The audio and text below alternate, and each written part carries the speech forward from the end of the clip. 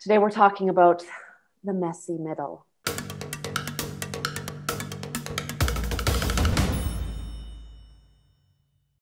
As in, it's the middle, but it's like all of the work that we do as copywriters and people who write copy but don't identify as copywriters is what we do the most of. So I wanted to share with you one. I was like, okay, today we should just like talk about the fact that so much of the work we do happens when you're sitting there.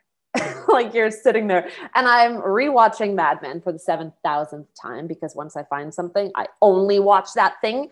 Downton Abbey, Mad Men, all the time. Okay, but I was rewatching it, and Roger Sterling walks in to see Don Draper sitting having a drink by himself in his office, and comments on how this is how you people work or whatever. And it's really, we don't typically drink because we try to stay alert. But yeah, a lot of the work we do is just sitting there in our heads. And I know we all know that, but I think oftentimes there's a sense that we should be scrambling to be busy, look busy, do things, and not allow ourselves to have this really messy process. It's not as simple as, I know there's a lot of engineering and science to it once you start breaking it down, but then there's this whole messy part that we're going to try to help you clean up. I'm going to show you a little bit of how we try to clean this up a bit. But I kind of, if this wasn't called Tutorial Tuesdays, this would be like, let's just talk about our shit 5 minutes in. And like be okay, like just having a group therapy session on the fact that there's this whole big part of our work that happens on the backs of envelopes, on sticky notes, on whatever thing was near you that you could, excuse me, write something down on really quickly. I now bought a remarkable notepad, but it has to charge. And I'm like, well, what am I going to write on when it's charging? So yeah, there are lots of ideas. I do a lot of my work when I'm going over and doing survey analysis. I'm watching sales demo, like replays, almost everything I do in Notepad on my Apple. I have like 15 random Notepad documents going at a time. I depend very heavily on bolding, on using like 30 asterisks around something when it's a big note to keep in mind. And this is not an easy thing to tutorial. If we're going to use tutorial as a verb, it's not an easy thing to tutorial because it's happening in your brain. And I have tried very hard to think and talk at the same time, and it ends up not so bueno. But what I'm going to share with you today is a portion of a talk that I gave in London, I think it was, back when we could travel. Ange and I were talking, we're so over COVID. If you're over COVID, you're in the right place. Still wear your mask, still do all the things, but okay, let's just move through this. Let's get through the sad part. And we'll start actually going into the little talk that I have planned. So we're going to go through the normalness of chaos in the middle. Allow it to be normal. There's nothing that you can do about it. Everybody's like, well, what's the shortcut or the framework for research? And I mean, I'm sure there are some, and I'm sure I use them and don't know that I'm using them. But mostly it's like, listen and write things down, then look at what you wrote down.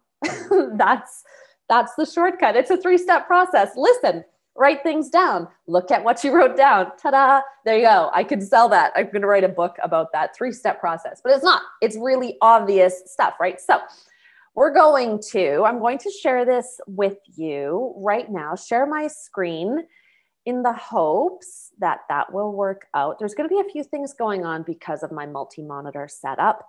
So I'm going to share a screen and you'll be like, why are you sharing that? That doesn't look like the thing you should share. And I'll be like, just a second. So desktop 2. Desktop 2 is what we're going to look at afterward. Angela, are you seeing the ultimate message map template? I am. Okay, perfect. So are you now seeing the word question? I am. And nothing else? Nothing else. Just Perfect. question, semicolon. Cool, cool. Okay. So question, what's the stuff that makes it into problem, agitation, and solution? We know the framework. We know what we're aiming for. We know in attention, interest, desire, and action what we're aiming for. We know we have to do research upfront to get there. We know that we have to do research to figure out what goes in an email sequence, what comes first, what's second, what's third, what's the order of messages to go in as we move people through a nurturing, a nurture to buy, nurture to a demo, whatever that might be. Sequence. These are the questions that you just saw and other ones that we are always trying to answer with this big thinking part of the process, the thinking. So if you're used to looking for shortcuts, this is going to annoy you until you just get comfortable with the fact that this is the part where the thinking happens. And that's actually the part you are being paid for, the thinking part. You end up giving the client the final deliverable, but all it was thinking and then using some frameworks. So we answer those questions by listening. There's surely studies and people who specialize in listening skills and active listening, all of these things that we've probably heard of before. There are ways to document it. But when it comes down to it, for me, we just listen by like sitting there, listening, using our brains to actively listen to it. So for example, we talk a lot about the importance of listening to sales demo replays. If you can be present while a sales demo is happening, amazing too. This is a screen cap of chorus.ai. Chorus, like CHORUS.ai. You're probably not going to use it. It's a very expensive enterprise tool. So unless you're at a very large company, it can be difficult to do this, or a company that has a lot riding on getting these demos done right.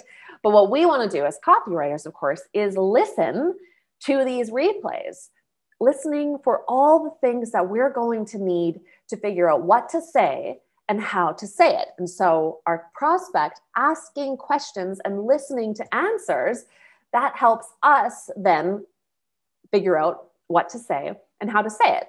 So when you listen to something like a sales call demo, for example, and this works for survey analysis, it's basically everything you're ever going to do. This is what my screen looks like. I've got chorus.ai open in one part.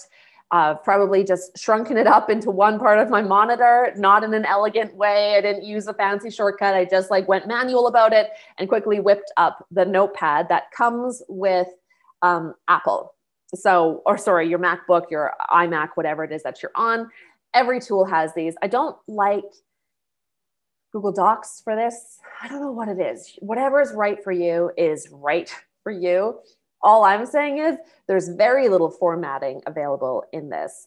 You can do all caps. You can do some bullet points. They're adding more and more formatting as they go, but it's like meh, like I don't need it. I think what I'm looking for most is just a way to quickly document my notes. So you're looking at stuff like this, just writing things out as you go. This is a normal part of the process. It's not clean. It only looks slightly clean because it's not handwritten, in which case you would never know what the hell I'd written down. Some things are in quotation marks if they're a direct quote from the speaker. Other things are not. Sometimes I have all caps to tell myself something. Sometimes I have a bunch of asterisks. Sometimes I have arrows pointing in different directions. And these are all things that may or may not be true for you. I saw Bruno said, why not processing in otter.ai? I am a very manual person about the research and synthesis process. If I'm not actively in there typing and pressing pause and going back and replaying something, if I'm just reading through a transcript, that's more passive. And I find it far more valuable to be there listening, because when I'm watching a demo replay, you can see typically the person who's getting the demo, their face when it flashes back to them, when they look bored, when they look interested. You're basically reading signals outside of just the words, and a transcript doesn't really give you those signals unless it says like long pause, which would be like, great, go look at that part. Why was there a long pause? And you're like, oh, it was a crappy internet connection. Damn it. They just lost the feed. But that's one of the reasons, like, I go in there and it is a very good use of your time as a copywriter to do the quote unquote transcription yourself. You're not transcribing. You are an active conversion copywriter, actively listening, because that is the job. So if you want to use a transcription service, hey, that's your process. This is my process. It's messy and intentionally so. Then you find parts. After that, you go through and start pulling out things as you read through it again later. Give yourself some time. It's messy. You don't have to give yourself exactly 24 hours. You might come back to it during your next coffee break, or you might not come back to it for 3 days, whatever the case, but you give yourself a little time, and then you start pulling out interesting stuff, and you still don't necessarily know what to do with it. And that's okay too. So this came to the surface when I'm not going to get into the platform that we're talking about here. But this guy during a demo said, oh, I didn't realize Martin, an engineer, which I knew from context in the conversation, having listened to every single word he'd said before that, was spending 3/4 of his time continually reworking every line of code every time this particular requirement changes. So, okay, I'm learning something here. Like, there's this problem. Sounds like that's a problem. Sounds like the solution is first identifying this problem using the tool. Cool. What am I going to do with that? I don't know yet. I have no flipping idea yet, but interesting. I might do something with it.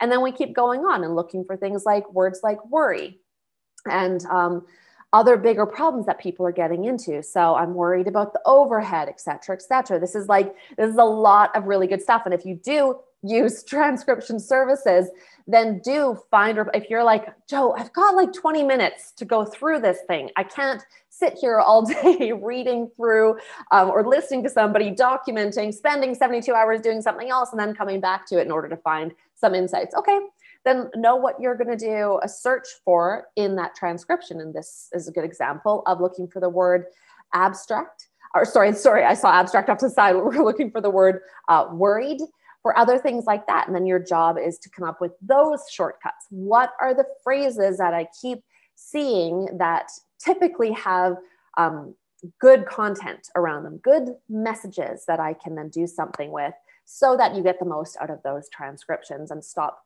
glazing over the parts in a transcript that you just don't get when you're taking notes. When you're taking notes, there's no glazing over. You don't document anything that wasn't an important thing or a notable thing, unlike a transcript. So we're finding all of this stuff in there. We're going to go back and look through it. But typically by the end of this, we don't end up with a beautiful summarized report we can use again and again. Typically, you just throw this all into something and use whatever you can from it in a copywriting framework and go from there. You typically end up with pages and pages of unorganized notes. And these are actual notes that I have, just a sample of them from listening to two calls for the same client or prospect for this.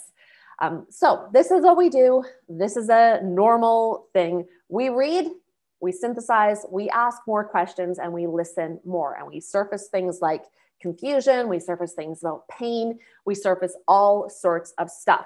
But what do we do after listening and before writing? Is there anything we can do in that process to make it cleaner, faster, easier? So I wanted to introduce you today to something that we use at our agency that people actually buy from us, clients do, and that is a message map. This is a thing you can sell, and an asset level solution design. Let me show you. Don't sell the solution design. That's the thing that you use to take everything you've learned and turn it into your plan for what you're actually going to do. So at this point, you should now see the ultimate message match. A message map. Is that what you see, Ange? You bet. Awesome. Cool. So let me walk you through the ultimate message map. You don't need to use this template. You just need to know that there are ways to clean up the mess. I still take great comfort in knowing that I'm always going to have just pages and pages of notes. But then when it comes time to actually do something with those notes, we use a message map and a solution design. So your message map has in it, you can create this in anything. There are just parts of this that are documents and parts of this that are boards, like what you're seeing here. So you can use Trello. If you're a big Trello user, go ahead, use that. If you're already in AirStory, you'll see how to do this. If you're in Copy School, we teach this in the new Copy School coming this April. But all this has in it is these sections. So you'll want to come up with these, and I'll very quickly walk you through them. You want any product, AKA any cure to a problem that you have. You have at least one product in most cases, and that could be a service that you sell. It could be any number of different things, like just a solution basically, but we're going to call it a product to keep it simple.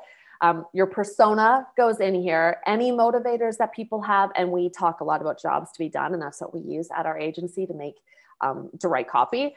So we've got, you want to have sections like this, a whole section dedicated to understanding your product, a whole section dedicated to each persona that you've got. So you're typically going to have more than one. And in this case, you just hit the duplicate in here and you'll get as many as you need. Any motivators, what are the things that you're hearing in VOC when you went through and made all of those notes and now you're trying to synthesize them, turn them into something more usable? You're going to put those over in here along with all known jobs. And if there are any past experiments that you know have been run, then you go ahead and you do that. Katie just asked if this is in AirStory. It is. It's only available though to people in Copy School. And again, it'll be coming in April. So when we're in here for a product, these are the kinds of things that we want to know. And you can watch the replay again because this is an easy enough tool for you to make yourself inside Trello, or if you're using AirStory inside AirStory, it's just a board. You want to know who made the product, how, when, and where it's made. And this is stuff that will always come up during research, but will typically be scattered all over the free world. So we're trying to bring it to a single place, not to remove the mess from the middle, but to clean up the later half of that messy middle.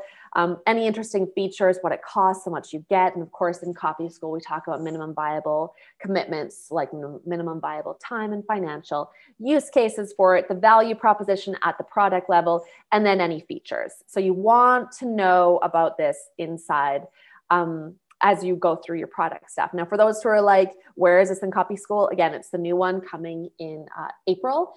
Everybody who's already in Copy School, as long as you're a member of Copy School or you've paid for it in full in the past, yes, Bruno, you're automatically upgraded to get that. So never fear, you'll get that. You'll get these templates as well. Yes, new Copy School is coming in April. Okay, and then we want to quickly look at personas. And then I'm going to move over to the solution design because it's a really critical step that can help a lot of folks who are struggling with what to do between learning all this stuff about prospects, about the product, everything else, and then actually turning that into great copy. That's typically a really challenging switch that happens in there. So the solution design can help with that. Okay, so the persona though, again, you want to make one persona, you want to duplicate one of these for every persona that you've got. So here, if you have 3 personas, you would just hit this duplicate button and do persona A, persona B, persona C, and then give them each their name to replace this in the curly brackets. This is the template, so it's not filled in. I'm not going to show you the filled in one, it'd be too distracting. So we want to have any notes we have about this persona. You can just click a little add note here to pop up a note and go through it. There are other things, we'll teach those inside Copy School. Any problems or motivators we have a couple spots for those. Moment of highest tension is a tag we're using there. Failed solutions, so what this persona has tried before trying solutions like yours or in place of solutions like yours, or could be even including past solutions of yours that weren't quite good enough for what they were trying to get done, such as if you have somebody who's taking your course, it didn't fail them necessarily, but it didn't give them the thing that your mastermind would give them. So that can also be something that goes in there. Any desired outcomes or dream states go there. Then we get into more of the jobs to be done stuff. So switching, and that's habits of the now, worries of the new, pushes of the now, and pulls of the new. We'll talk more about that in Copy School too. Don't worry about it. Or you can just go Google jobs to be done, the switch, and do a Google image search on it. And you will see all sorts of great stuff. I just love image search for actually getting past all the crap. Google's search results are like so optimized by SEOs, but image results are typically like actually good for what you're looking for. So anyway, go check that out. Beliefs and conversion precursors. Rye talks a lot about conversion precursors, so you'll hear more about that there. The list goes on. So learning a lot about your persona, you can see there's a lot to learn here. And that's why something like a message map is so critical, because the fact is, as you're going through your research, you're actually thinking about all of these things. You're thinking about, oh, listen to all these problems. Which one's most important? What other solutions have they tried? What are they trying to achieve here? Like, what outcome are they really looking for? We're not talking about features. We're not talking about benefits. This isn't just about the product here. This is about what that person you're trying to convert is thinking, feeling, what they've done, what's pulling them, what's getting in their way, everything that you're listening for. We just want to start documenting so that when the time comes to write for this persona, anything for this persona, and you're trying to get them to switch, let's say, but you don't remember where in your notes you had that stuff about switching. And even if you have like a report doesn't have like enough room for everything unless you put it all in the appendix where you have everything and you have to depend on search again there. So this is again helping us just clean up that messy middle just a bit.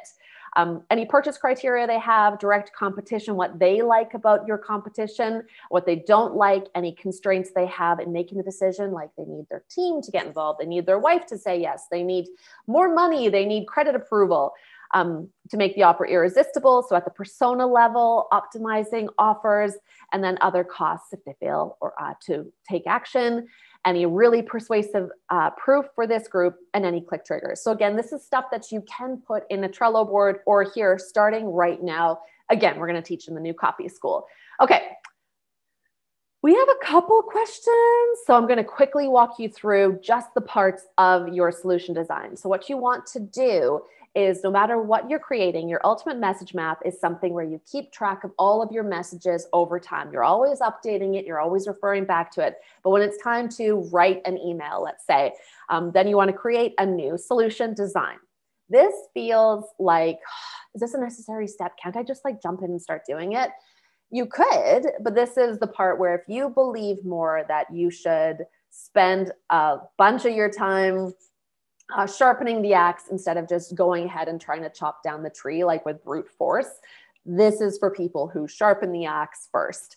And this is what most people recommend doing. Start by making sure everything's like perfectly ready to go so that when you swing, you're more likely to chop that thing down faster. So in this, we have these parts.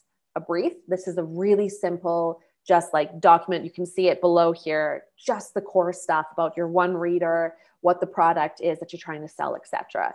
A heuristic analysis of the control, the primary job that's trying to be achieved, your rule of one. PCPO is a new one we talk about more now in copy school. So the problem, the cure, the proof, and the offer, these 4 parts that we just keep seeing come up again and again. We haven't taught PCPO before, but is quite useful when it comes time to actually go ahead and write something. And then your solution design itself. So have that solution design. We can talk more about this in another tutorial. This is really just a quick overview of a tutorial. And then and only then are you ready to get into your framework. Now, in this case, it's attention, interest, desire, action, but it could be problem, action, solution, the 4 Ps, any of the other ones as well. So one note, we are, going to be bringing this out early April is the launch of Copy School. You can, again, start putting this together if you're like, wow, you went really fast through it. I did. It's a short tutorial. But you can, watch this, pause it, put it together in whatever tool you're already using or in AirStory, and then just start using it with all of the research that you're trying to organize. All right, we'll see you guys in about 2 weeks. Stay safe out there, and have a good one. Bye, everyone. Bye.